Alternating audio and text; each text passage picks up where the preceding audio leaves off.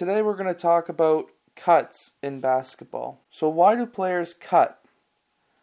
To get open. So let's go over the different cuts there are in basketball. First is a V cut. Player 2 is going to run in a V to get open. Very simple, very basic. This is the first cut you should teach a young player. Next is an L cut. Same idea, however you're starting in a post and you're ending on the free throw line extended. Next is what you call a deep cut or a zipper cut. Usually there is a screen along the way. However, as you can see, you start on one side of the court and you end on the other side by going along the baseline. Next is the flash cut. So as you can see, player 2 starts in the right low post and finishes in the left high post. Next is a shallow cut. I've also heard this called a free throw cut. I don't know where they would get that from, other than maybe it's in the vicinity of the free throw line.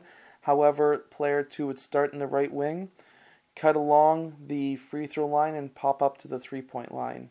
Next is the UCLA cut, or what you can also call this is the UCLA screen. 3 would screen for 2 at the free throw line. 2 would use 3 as a screen and cut towards the rim. Next is a curl cut and a flare cut. The curl cut, you start on one side of the key in the block, and then you use the post player on the opposing block as a screen and you curl around him. Last is the backdoor cut. The backdoor cut is when player 1, for example, has the ball and 2 is on the right wing. When player 1 red looks away from player 2, 2 will cut towards the rim and he should be wide open for player 1 to pass in the ball.